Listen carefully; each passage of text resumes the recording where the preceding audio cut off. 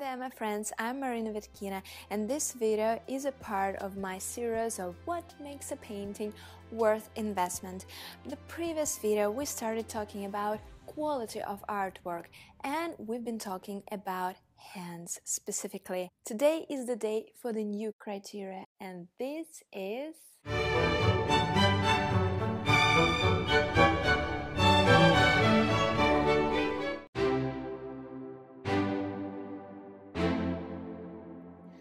face. That seems easy, right?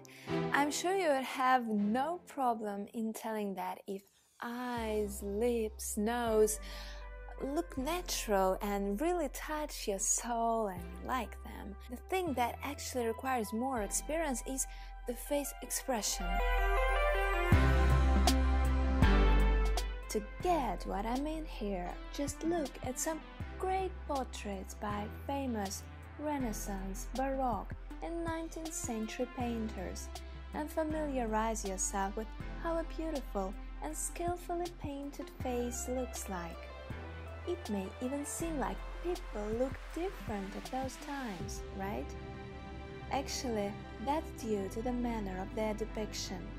It emphasizes spiritual part and high senses in place of some earthly feelings and externalism of a subject matter.